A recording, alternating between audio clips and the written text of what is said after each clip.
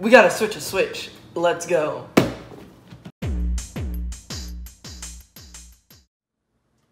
Hey, it's me, Tankerz from PC Boostin'. We are swapping out our office switch. It's been having issues, and the way we troubleshot that is, so Space and Chili were playing Rocket League. Space was hardwired, however Chili was on the Wi-Fi. The Wi-Fi was working just fine, but the office computers were dropping out. So that's what made us think that it was a switch. Now we're swapping out with an 8-port gigabit switch.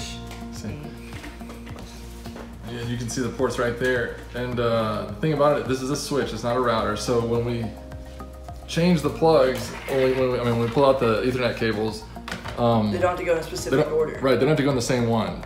They can go, you don't have to put it back like number 3 was in number 3 or 4 and 4 or whatever. You can move all around, these switches are smart. What is important though is the power adapter. You never want to mix them up because they can be different voltages. These are what, AC to DC, right? Yeah, AC to DC, they plug in the wall. So, yeah. But different manufacturers can use different voltages, and it will, or even different currents won't make it work properly, but the different voltage will fry it. I've done it. Yes. Don't be tempted. If the plug, put it down real quick. Let's see. Even if it fits. Even if it looks like it's gonna fit, don't do it. Don't be lazy. Don't risk it. Yeah, don't risk it, and go ahead and run the new one that came with the box. Let's see the box real quick. What do we get? It's a TP-Link. We got a TP-Link. It's only like $10 on Amazon. 8-port gigabit. So that's really cool. That's amazing how cheap those are now. So yeah, whenever you're dealing with these, they have clips on them. These Ethernet cables, a little clip. So you won't be able to pull it out unless you release that clip. And sometimes they have plastic over it, makes it a little hard to get out. Make sure you depress that. So big thing is run the new AC adapter that comes with the new router, or not router, switch. Yeah, routers will have a specific WAN port typically where that connects to the internet, the outside world. It'll be a different color or whatever. And then they'll have their own switch built in. But this is just a switch. So it's only $10. All right, well let's go put it in. Yep. They have clips on them. You have to, but don't drop them.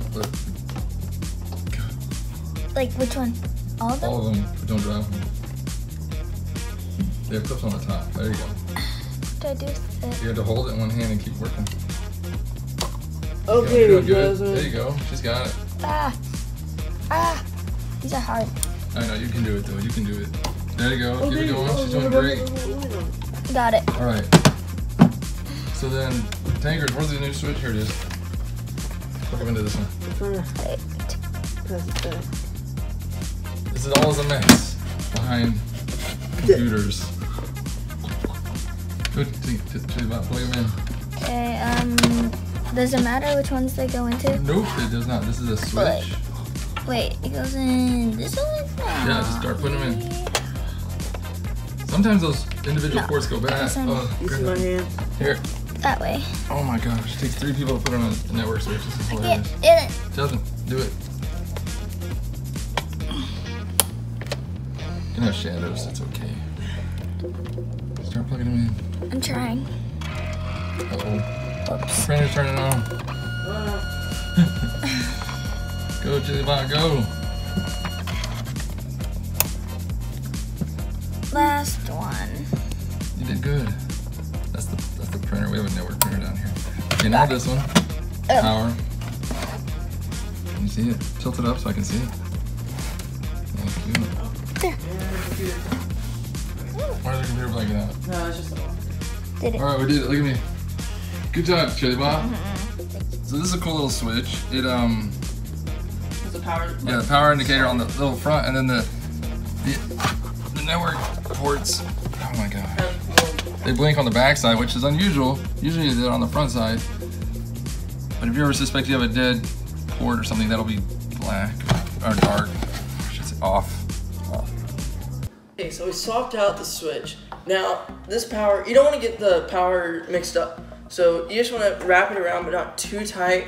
And if it is loose, you can get a rubber band and then just kind of put it over it to keep it down. Because you'll end up with 10 of these and the cords will be all mixed up and you won't know which goes to which. And so once we prove though that this was the issue, we will then throw this away. We'll recycle it. We'll do what we can. There's some places that will take them just for open them up and have parts, whatever. We will dispose of it. Dispose of it properly. Yeah, because we do not want it to somehow end up in a LAN party or something and cause problems down the road. Right? Yeah. Thanks. Keep on boosting.